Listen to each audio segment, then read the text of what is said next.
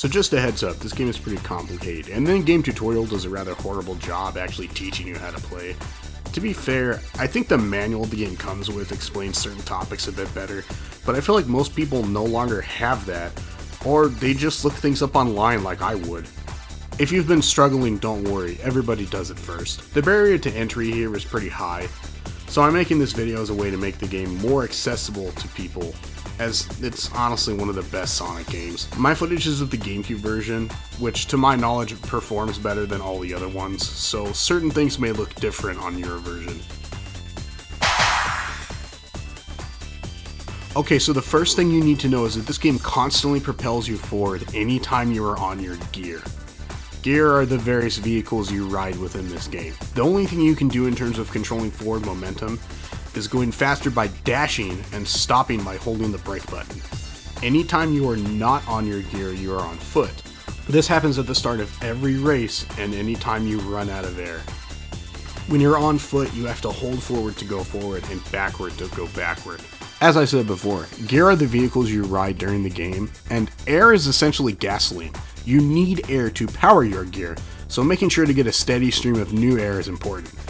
Gear burns air while in normal use, and burns more while executing slides, dashes, and dropping tornadoes.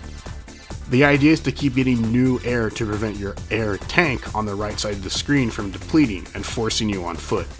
Being on foot has a much lower speed cap than riding on gear, so you can't win races by solely being on foot.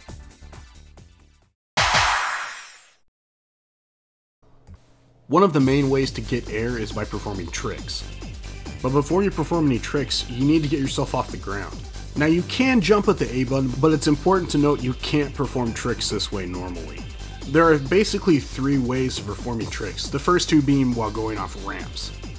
Ramps will get you into the air automatically, and if you don't do them the correct way, you will only be able to execute one trick, which is generally considered a failure. You want to avoid doing this. The way you're supposed to go off ramps is by holding the A button down as you approach them and releasing A as soon as you hit the edge or right before.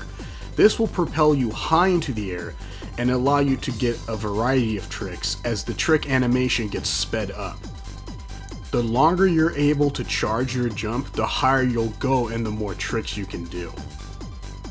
Around every map you'll see different quarter pipes and ramps, and for all of these you have to hold down A and release near the top to do tricks. Quarter pipes you'll generally see off the side of tracks. Tricks are executed with the control stick. All you really have to do once in the air is tap a direction and your character will complete one trick. All 8 directions on the GameCube control stick do different tricks, and it's important to get a feel for which directions do what, because if your trick animation isn't finished or near done when you hit the ground, all the tricks you've done will fail and you'll be rewarded a measly C rank and paltry 20 air. Trick ranks range from being C, being a failure, all the way to X being the best.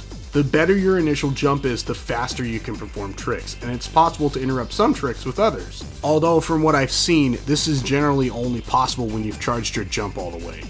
The easiest strategy I have found for beginners is to hold the A button all the way down and get the best height off a ramp, then hit 2 or 3 directions while in the air, then release the control stick. This will allow you to usually finish your animations before you hit the ground, and it gets you a good amount of air. Yes, that's not the perfect way to do it, but it's hard to describe and easier to get a good feeling for by doing this.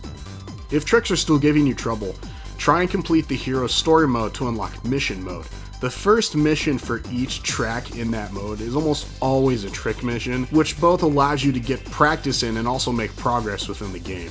This mode in general is very good for mastering the game, and I recommend it if you feel rusty. And yes, those gold emblems are 100% achievable. I did it as a kid. The third way to do a trick is on turbulence. All players leave turbulence behind them when they dash. Turbulence is basically a small, translucent half pipe made of spent air you can ride inside. If you navigate up the sides where the red arrows are, you can do one trick with a very quick animation. Turbulence is really good for catching up to other racers when lagging behind, and also for getting air back to perform your own dashes, thus creating your own turbulence behind you. But be fast, because turbulence will not stay around forever, and will slowly dissipate if you can't reach it in time. If you ever want to get off some turbulence, just press L and R at the same time to dismount. There's also 3 minor methods of getting air back that I'll go over very briefly. The first is item capsules. Item capsules are used instantly upon touching and come in 2 types, but I'll be talking about the first one here. Red capsules contain basic items like rings and air usually, but can also contain one of 5 Mario Kart style attack items.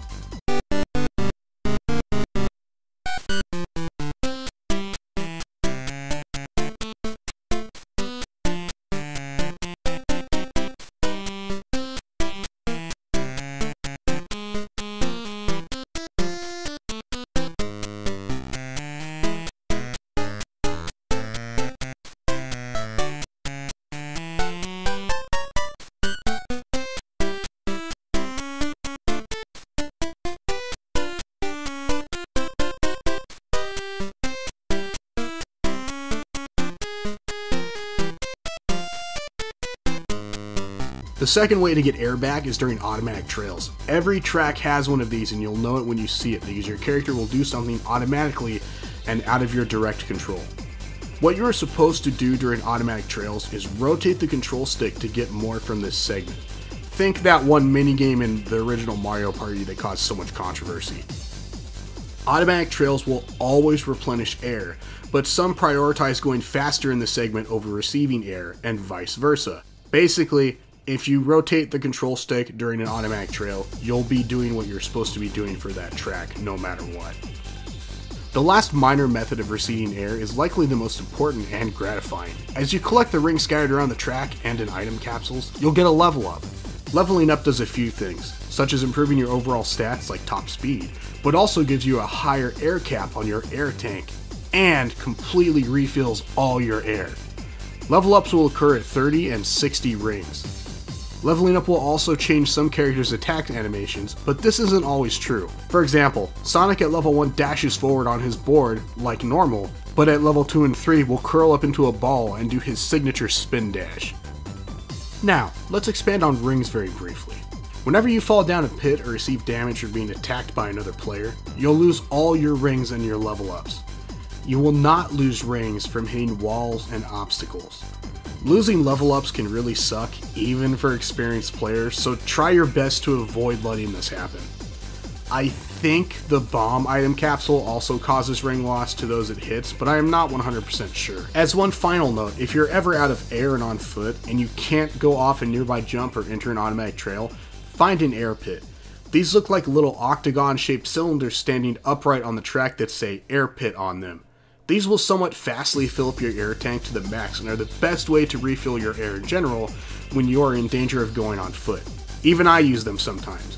You can use them when grinding your gear, but do so at your own risk because you come to a complete stop while in them. When your air is full, you'll be fired out of the pit on your gear. Alright, that's a wrap on air and tricks. Now let's talk about what you can do with air.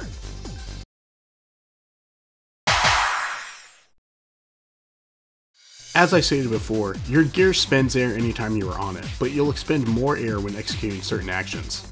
These actions are dash, slide, and tornado drop. Dash is straightforward. You press the X or B button to dash, consuming a lot of air, about 1/4 of your tank at level 1, and propelling yourself forward with a boost of speed. You'll never see it on screen, but you'll actually leave a trail of turbulence behind you as you dash. Dashing is also the only way for you to enter attack mode manually, and attack mode ends when your dash stops. Attack mode lets you damage other players, which in turn allows you to knock their ring counter down to 0 and stops them in their tracks. Keep in mind, this can happen to you too, so be careful. The slide is rather simple as well. When holding left or right on the control stick, hold down either L or R to start sliding. And from there, hold left or right on the control stick to sharpen or widen your turn once the slide is started. While you are in a slide, you will steadily consume more air than normal. When you've made your turn, release L or R to get a small boost, but you have to be turning for a certain amount of time before you can boost out of a slide. Oh, and if you start holding L or R while you aren't holding left or right, you'll break instead. Don't do that. So, how do you prevent yourself from being attacked by other players dashing up behind you? If you look at the bottom middle of your screen, you'll see a thing I call the rearview mirror. This thing basically shows you where characters are behind you relative to your position. Characters outlined in red are what you need to worry about. If you see that, you're supposed to hold both L and R at the same time to drop a tornado that will trap your foe, cancel their dash, and make them behave as if they hit an obstacle. Here's the thing though, dropping tornadoes uses quite a bit of air and also kills your own speed. I have literally never found this technique useful, and I don't recommend using one unless you can drop one and then dash immediately afterwards. Once you get good at this game, you're usually miles ahead of other racers anyways, which leaves tornado drop completely worthless. I've actually been able to lap around back to the person in 8th place before. I get the feeling it gets used more in the multiplayer mode since other real players have the potential to keep up with you better. On a side note, this technique was also dropped in Zero Gravity, and since it's not useful here, I don't consider it all that worth learning.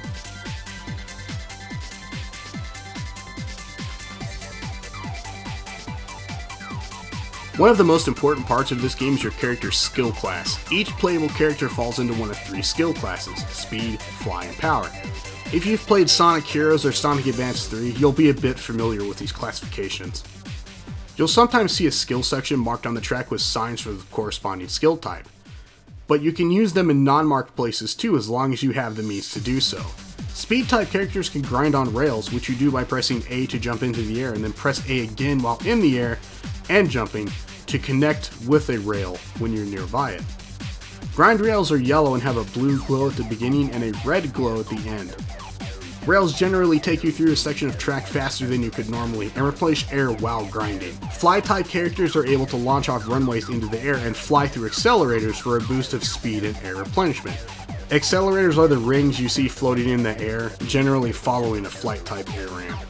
While in the air, you'll need to use the control stick to aim yourself into each accelerator. You cannot use runways when out of air.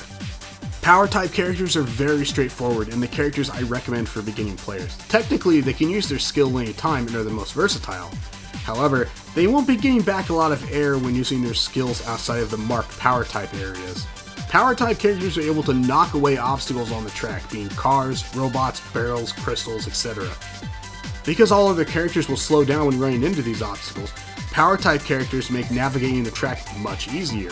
You'll get more air back if you can chain together knocking away obstacles. Knocking away just one won't earn you much. Power type characters are the only skill type that can be used when out of air. Finally, there's a character's stats. Stats are pretty self-explanatory, so I won't touch on them much. Dash is how fast your boost is. Limit is your top speed. Power is how much different terrain affects you. Cornering is your ability to make turns and I believe perform air slides, but I'm unsure. Using different gears besides your character's basic equipment can also affect your overall stats. That's all the basics. If you find anything confusing, it's a good idea to experiment yourself. You will get a feel for it eventually, even if it seems intimidating at first. Once you've mastered all that, you can move on to these advanced techniques.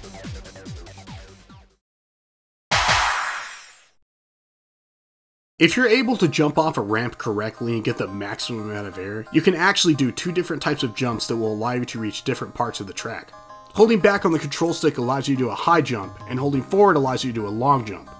It's up to you to figure out which jump is required to get to certain shortcuts, but generally if a jump is small, you need a high jump, and if a jump is pretty wide, you need a long jump. The easiest way to do these is while you are charging your jump leading up to the ramp to also hold back or forward depending upon which jump you need to make. But all you really have to do is be pressing it when you release the A button. Gold item capsules come in 2 types, 100 ring and max air. Every course in the game has a 100 ring capsule hidden somewhere on the course, and only some courses contain the max air capsule. Keep in mind the 100 ring capsule will get you to level 3 instantly upon grabbing. It's a bit of a risk if you want to go for it at the start of a race. Gold capsules don't respawn like normal item capsules. And if you grab the 100 ring capsule and then get attacked, you'll lose all of them, so plan carefully. There's 3 gear types: boards, skates, and bikes. And not every character can ride all of them. You have boards at the start. You'll get access to skate gears in the shop when you unlock Shadow. Shadow's basic equipment, Darkness, can be used by all characters that can ride skates. You'll also get access to bike gears in the shop when you unlock Eggman. Eggman's basic equipment is E-Rider, and it can be used by all characters that can ride bikes, just like Shadow skates. There isn't much of a difference between the classes outside of how much air each burns while in use. Skates use the least, boards use average, and bikes use the most. The trade-off for this is skates have slightly below average stats, and bikes have above average. I personally stick to each character's basic equipment, but more on that in a little bit. So at the beginning of each race, you'll notice there's this electric barrier that runs above the starting line along with a timer that counts down from 5 to 0.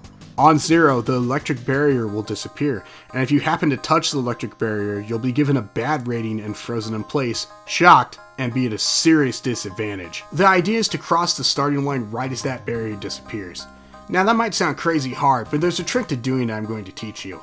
At the very beginning of every race, you'll see the track name and some establishing shots, followed by a one-liner from your character. Hold down on the control stick this whole time, and as soon as you're given control, you'll begin to walk backward. Keep holding down until you hear the third chime on the countdown timer. After the third chime, when the time says 2.4 to 2.3, push forward. You should cross the starting line right after the barrier is taken down. Keep in mind, I am purposely giving you a timing that is not the exact time, but this is a good way to learn how to cross the starting line. And the best part is, it's the same for every single track. Alright, these last two are pretty situational. On some tracks, if you do a trick while riding Turbulence, you'll smash through the track ceiling and end up on another portion of the track. You'll likely find this out while playing through the Babylon Rogue story mode. The other one is Sign Grind, which is jumping at certain electronic signs with arrows. When you do this, you'll ride along the sign. This is notable on one specific track that has two sharp 90-degree turns, one after another. Alright, you've made it to the end. Here's my final piece of advice. This game has a lot of different gears you can unlock or buy in the shop that seem to have amazing stats or abilities, but I want to say this again. I personally don't find any gears to be all that worthwhile compared to your basic equipment. You're free to experiment, however, just understand all gears will have drawbacks. Alright, now let's put it all together.